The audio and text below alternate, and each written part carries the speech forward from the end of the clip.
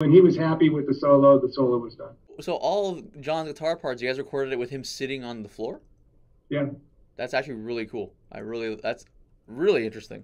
Was it the same way for By the Way? You did the same thing? I think so. Yeah, I think so. We didn't do him in the control room like we do now. Sometimes it's more fun to have a guy in the control room, but he liked to sit near his amps and John's pretty private. By then, John had regained his full strength and his full power and his full credibility, and he was the leader of the band.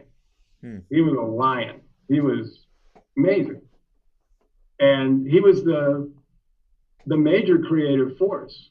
Uh, and in looking back at By the Way is way more complicated. There's background vocals on everything, several guitar layers on everything, big keyboard layers on everything.